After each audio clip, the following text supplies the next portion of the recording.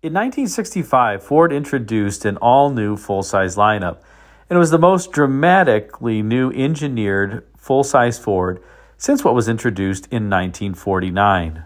And while the 1965 full-size Fords did share their 119-inch wheelbase with the outgoing 1964 models, the entire philosophy behind the design of the 1965 Fords really changed and broke with what Ford had been executing in the past, at least for their division. By this point and across the company, Ford had dabbled with a number of different strategies to try to develop highly isolated rides.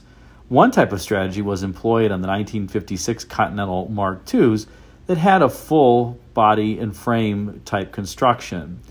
This, however, was changed when the Mark III was introduced in 1958. Yes, I did say the Mark III was introduced in 1958. For those who don't know, 1969 was not the first year of the Mark III.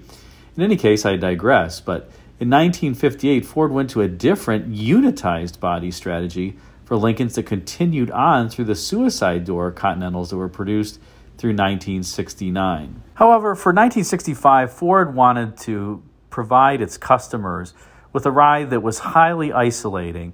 And while an ad campaign would subsequently be developed that compared these Fords to Rolls-Royces in terms of their overall quietness, hitting the level of quiet found in a Rolls-Royce wasn't necessarily the objective of Ford engineers, although it was a lofty goal at the time.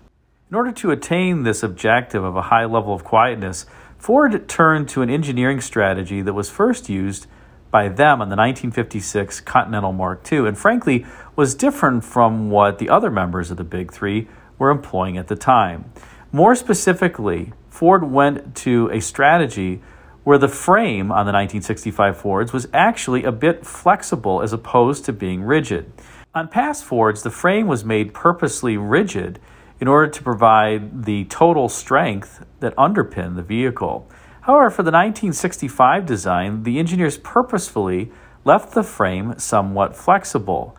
As a consequence, they had to make the body of the vehicle extremely rigid in order to endow the vehicle with an appropriate level of overall strength. It may seem like a strange strategy, but it actually was quite effective. And by the way, this strategy was also employed by General Motors when it introduced its 1971 full-size vehicles that also had a purposefully more flexible frame than the 1965-70 vehicles that came before it. Although I will say that the GM engineers did not quite have the same level of success that Ford enjoyed on these 1965-1970 models. In addition to employing a strong body, flexible frame type philosophy in engineering the 1965 Fords, engineers also added torque boxes built into each end of the side rails where they joined the front and rear subframes. The torque boxes enabled noises from the suspension or any vibration to be dampened before they would be transmitted into the cabin. Additional cabin isolation was provided by the fact that Ford's bodies rested on the frame in mounting points only forward of the cowl area and aft of the rear seat. In other words, the body structure had to serve as a bridge between the cowl and the rear package shelf, as there were no mounting points to the frame in between those areas. This was a wonderful idea because it endowed the Fords with a ride where individuals would not feel road impacts because there simply were no mounting points between the cowl and the rear package shelf to transmit them into the cabin. Ford also switched to 4-coil suspension in 1965 from having coils up front and leaf springs in the rear in its vehicles in 1964 and before.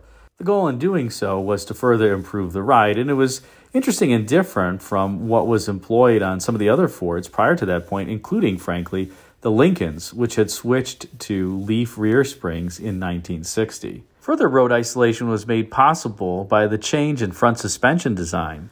More specifically, Ford had previously used lower A-arms that had 2 mounting points. In this 1965 Ford, the lower control arms simply had 1 mounting point on its inboard end. At the rear of the car, axle position was controlled by 3 longitudinal arms, 1 on either side of the vehicle and 1 in the center. This helped also minimize rear end squat during acceleration as well as rear end rise and nosedive during braking. The rear axle was also laterally controlled by a rubber-bushed track bar that was linked between the axle and the frame.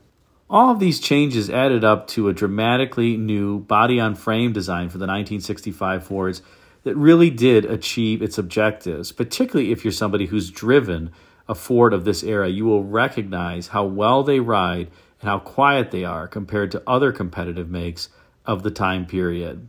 And in fact, if you drive a 1965 Ford back-to-back with a 1964 Ford, you can perceive just how old the 1964 feels, as really it employs an overall frame and suspension design that dates back to 1957, and in some cases, the front suspension design was quite similar even to what Ford was introducing and producing in 1954. With their quiet ride objective now achieved, Ford turned to their advertising agency, J. Walter Thompson, to develop an appropriate slogan for their new vehicle. What J. Walter Thompson came up with was a slogan that Ford rides quieter than a Rolls-Royce. And it, in many cases, was actually quite true. More specifically, in instrumented tests, Ford found that their 1965 Fords were significantly quieter than a Rolls-Royce Silver Cloud at various speeds.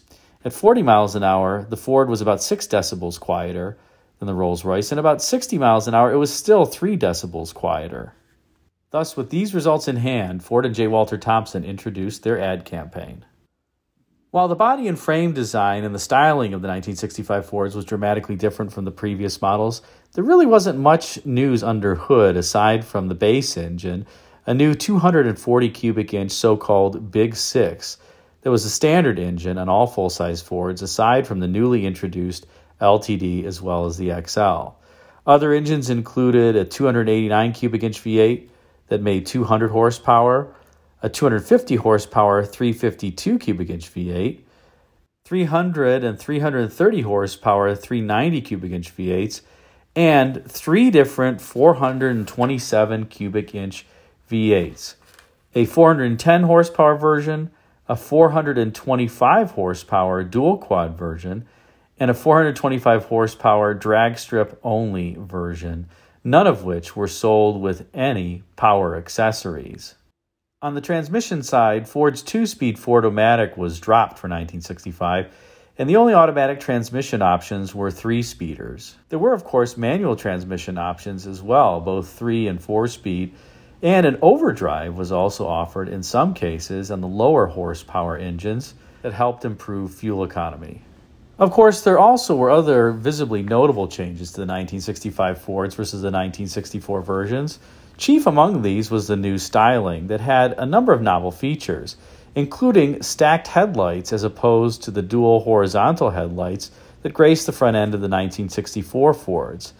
This stacked headlight theme was actually pulled from a late 1962 Mercury proposal, and it endowed the Fords with an overall handsome look, although one could argue that the look was a bit inspired, perhaps, by the 1963 Pontiac Grand Prix, which was Pontiac's first venture into the stacked headlight theme front ends. Another unique design feature of the 1965 Fords was that they employed curved side glass. This was not new for Ford or new in the industry. In fact, Lincoln within Ford had pioneered it in 1961, but Lincoln actually reverted to flat side glass in 1964 as it had so many customer complaints about water leaks. Apparently, Ford didn't have the same number of complaints as Lincoln experienced, perhaps in part because the curvature to the side glass was relatively muted versus what was employed on the Lincoln, and thus didn't create unnatural pressures on the door seals. Overall, the 1965 full-size Fords were really dramatically new from the ground up in terms of styling as well as engineering, aside from what was under hood. And they represented a pivot in Ford from producing vehicles that drove, let's say, a bit dated in terms of their overall road mannerisms, to leading technology and class-leading quietness in terms of the overall driving experience. 1965 was also the first year for the LTD, which would be a range-topping Ford with a highly unique and bedazzled, if you will, interior with lots of button tufting and a great, rich look to it. Ford was so successful with the LTD that Chevrolet rushed to introduce its Caprice midway through the 1965 model year as a response. But that's a story for another day. Thanks for watching this spotlight on the Ford that was quieter than a Rolls-Royce. If you enjoyed it, be sure to like, comment, and subscribe. Check out the video thumbnails at bottom left and right for some suggestions for you. Thanks for watching.